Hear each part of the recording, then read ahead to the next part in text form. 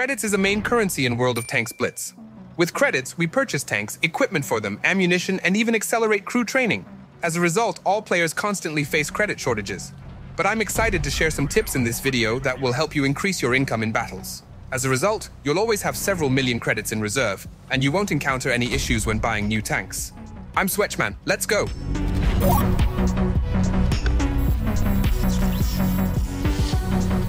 Friends, in today's tech-savvy world, it's no secret that for many people, YouTube is the primary source of income. Each of you can start creating videos right now and earn from it. You don't even need a computer because the most crucial aspect of any video is high-quality sound. That's why I want to recommend an excellent service from my friends, my Vocal AI. This service uses artificial intelligence and can replicate your voice or any other voice in just a few clicks. All you need to do is record 25 phrases or upload an audio file with any voice, and the neural network will create an exact copy. After that, you can use your voice to narrate any text or even listen to how you sing different tracks. And now I beg to see you dance just one more time. Ooh, make me wanna try. And with the promo code SWETCHVOICE23, you'll get a 23% discount. Start earning online with my Vocal AI. All the details will be in the description. Now let's start this video with the most obvious tip. If you want to earn more credits, you need to be more effective in battles. Credits are not just awarded for winning. The most crucial factors include the damage dealt, the number of kills, and various nuances like spotting enemies or capturing points. By the way, on my channel you'll find plenty of helpful videos on this topic, so don't forget to subscribe. Now let's dive right in. In addition to first tip, I'd like to mention that earning mastery badges will also get you more credits.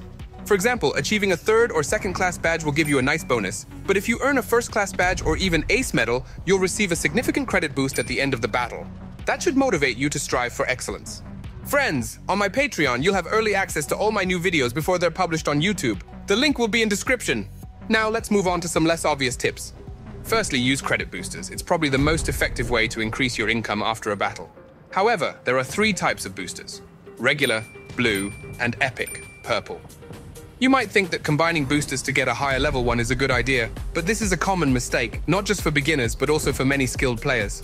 The issue is that when you combine boosters, you spend 3 regular grey boosters to get just 1 booster of the next level up. This is very inefficient when you consider it over several battles. For example, if you play 3 battles with regular grey boosters, you'll earn more credits than in 1 battle with a blue booster. So if you have a lot of boosters, don't rush to combine them. However, this practice doesn't apply to all boosters. Boosters for free and regular experience are better combined because with X3 or X5 experience multipliers, you'll get a more significant one-time effect with a purple booster compared to grey or blue ones. The second most effective tip is to try playing with a premium account because it increases your credit earnings by 50%, regardless of whether you win or lose. Of course, not everyone has a premium account, but obtaining one for free is still quite feasible. You can get it through clan missions, various in-game events that happen frequently, ranging from major events to regular quests. Also, make sure to actively complete the Battle Pass, which is updated monthly. Even if you haven't purchased it, you can still get plenty of freebies, from a premium account to credits and even gold. And I almost forgot to mention the in-game modes that are constantly available. Among them, it's best to play Big Boss and Uprising. In these game modes, you'll earn an incredible amount of credits even for losses. Additionally, you can heal allies in these modes, so if you're not comfortable on the front lines, you can still earn credits by assisting your teammates. Let's move on. I've already mentioned premium account, but what's a premium account without a tier 8 premium tank? And yes, I emphasize the tier 8 because this is where you'll find the most profitable and interesting tanks for credit farming. The best part is that most of them can be purchased for a small fee. For example, you could get the low for just 5,000 gold, and it's an excellent tank for beginners. Additionally, all players who have researched 10 levels of clan supply and personal access have the opportunity to buy the IS-5 for only 1,500 gold, which is a pretty decent tank if you don't have any 8th tier premium tanks. By the way, would you like me to make a video on how to get gold for free? Share your thoughts in the comments and let's move on.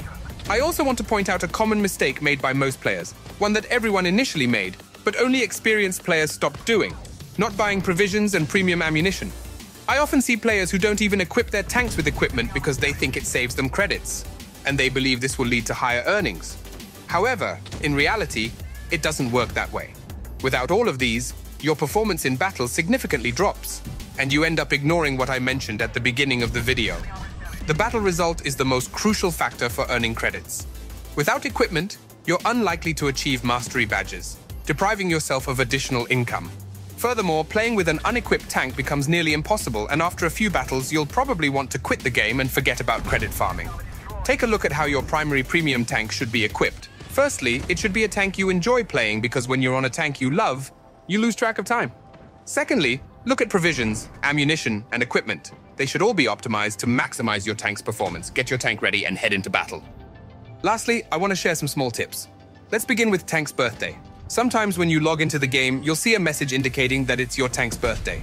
Winning battles with that tank on its birthday will earn you X5 experience and X2 credits. Additionally, keep an eye out for special events in the game, typically on holidays or significant dates. For example, on the game's anniversary, you might be able to purchase tanks at a 50% discount. Just remember that selling tanks during these events will also be at a discounted rate, so if you need to sell a tank, it's better to wait until the event is over. Most importantly, start monitoring where you spend your credits. Avoid spending them on paid camouflage, as you can use rarer ones that don't cost credits. Also, don't use premium ammunition on tanks that you can penetrate with regular rounds.